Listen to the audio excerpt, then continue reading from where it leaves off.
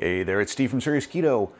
And one of the more common categories of questions that I tend to get, especially on baking recipes, are about psyllium husks. People will ask, are psyllium husks and psyllium husk powder the same thing? Can I just grind up psyllium husks to make my own psyllium husk powder? Why do I need to use psyllium husks? Psyllium husks and psyllium husk powder are types of fiber. In terms of carbs, very, very low. Whole psyllium husk, 1 net gram of carbs in 2 tablespoons. Psyllium husk powder, on the other hand, has 1 net gram of carbs in a teaspoon. And we'll see why that is a little bit later on as we start doing some experiments. But what are the implications in baking? That is what we're going to look at in this episode of the Keto Test Kitchen. When you're baking, psyllium husk performs a couple of different functions, and it performs those different functions differently depending on whether you're using husks or powder, as you'll see later on in this video. Both of them will retain some moisture. It'll give some added density and the added moisture to whatever you're making. So if you've ever had a really dry keto or gluten-free type of bun or bread that just sort of crumbles, it's not holding on to the moisture. Additionally, and this is especially true with the powder, you get this sort of stickiness, this almost gluten type effect. It becomes very elastic. And this can help out with the chew when that's something that you're trying to achieve. Now the cool thing is, it does this without adding some of that sliminess that you can get when you use too much xanthan gum, or without the gluten, if you've got a gluten sensitivity, that comes with using vital wheat gluten. Now for those of you who just like following recipes on cooking videos, this may not be up your alley, but if you enjoy baking and understanding how ingredients work, that's what we're going to get into as we look at the weight by volume, as we look at the moisture holding properties, and we look at what happens when we do a little bit of baking in terms of taste, texture, and, as can sometimes be the case with psyllium husk powder, color. So we're going to start with the pre-baking stuff.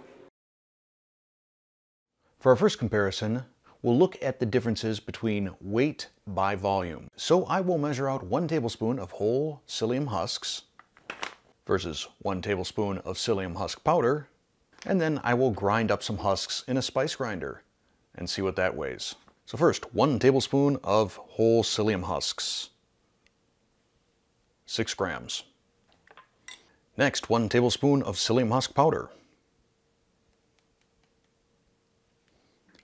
10 grams. Then I'll take 2 tablespoons of whole psyllium husk, because I know that the volume is going to decrease once I run it through the spice grinder, and we'll grind this up into powder.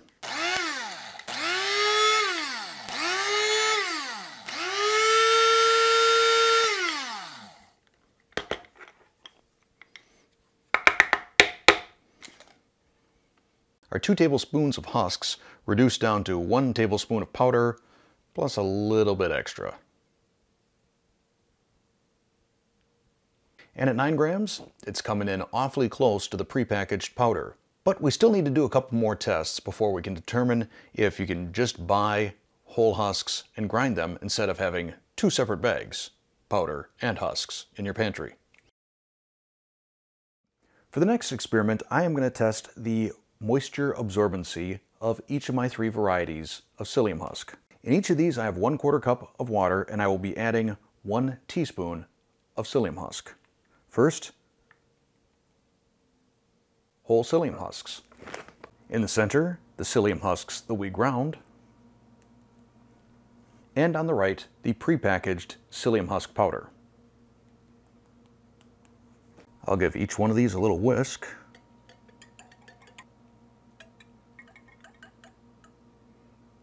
I can already tell that of the 3, the psyllium husk powder is the one that seems to want to clump the most. And after just 1 minute, the regular psyllium husk still kind of just seems like water with psyllium husk. The ground is kind of thickening up almost like a gelatin, like if I were proofing gelatin.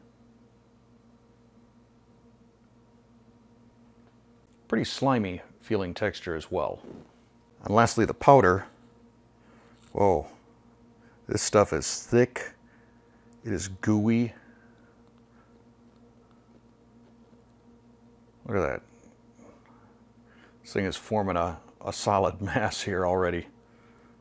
We'll let them sit for another 15 minutes and check back in on them. It has been 15 minutes. Our psyllium husk, I would probably compare this texture to, I don't know, cream of wheat or something. I'm not sure. It's somewhat slick, not terribly gritty. Next, our ground psyllium husks. Now this has got sort of a stickiness to it. It kind of wants to stick to my finger.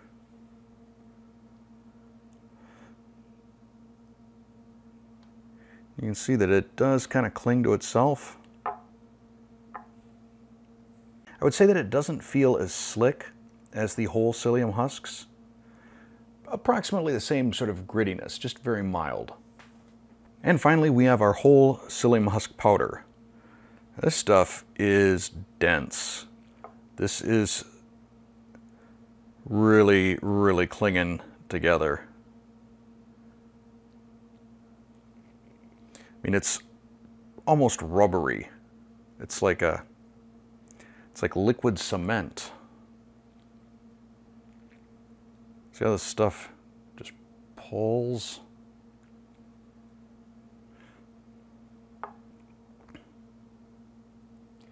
Yeah, this is definitely some slime right here. And again, there's just that slightest little bit of grit. I would say the grit level really feels comparable across the board here, with the whole psyllium husks having definitely the slickest of the textures. And then gradually, as we work our way across, they get a little bit more gooey. So that's definitely going to have some ramifications when it comes to baking.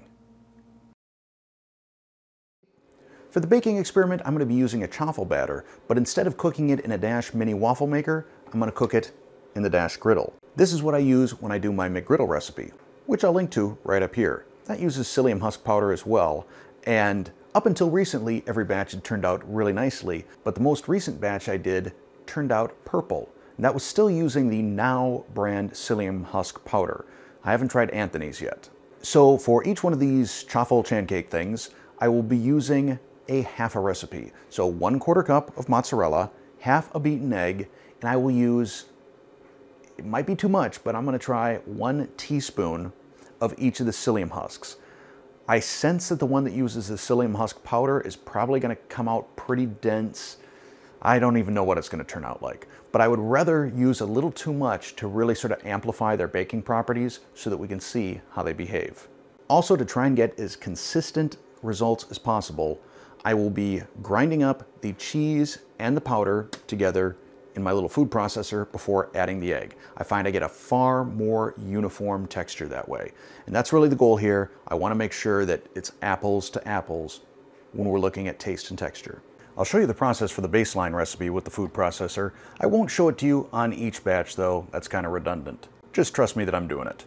We have 1/4 cup mozzarella and 1 teaspoon almond flour. This is my baseline, boring, non-psyllium husk chaffle. And we'll process this until it looks like meal.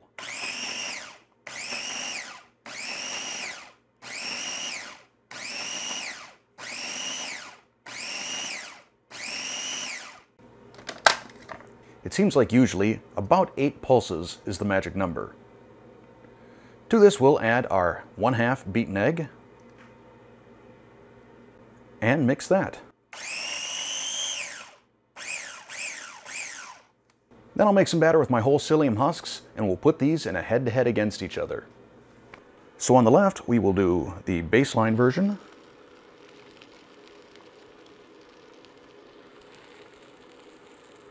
And on the right, the whole psyllium husk recipe.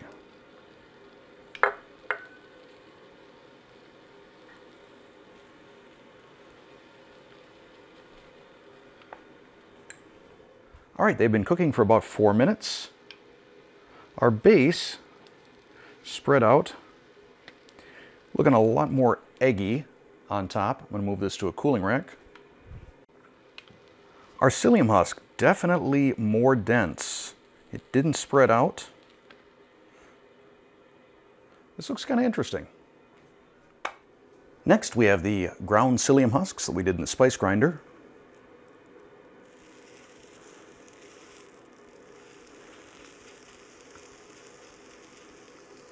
Pretty thick again. And then we have the psyllium husk powder. This is definitely the darkest of the batches. And it has totally absorbed all the egg. I think this might even start falling apart on us. It has been about 4 minutes, so let's pop these guys out. Again, some pretty good lift on the ground psyllium husks. And the psyllium husk powder, this thing looks more like a sausage. All right, off to a cooling rack with this. So first, let's compare the texture. Here's the base with just the almond flour. Somewhat stiff. A lot of the cheese kind of sunk to the bottom here. And not an especially elastic tear. The whole psyllium husks. Well, this definitely has got some more pliability to it. It bends a bit. The tear seems a little bit more bread-like. The ground psyllium husks. This seems to have held on to more moisture. It's definitely more pliable. Oh yeah, the pull apart there was almost a little bit gooey. I hope that's gooey cheese. And finally, we have the psyllium husk sausage patty looking thing. All right, now this, it's tearing on the top, still seems a little dough-like in the center.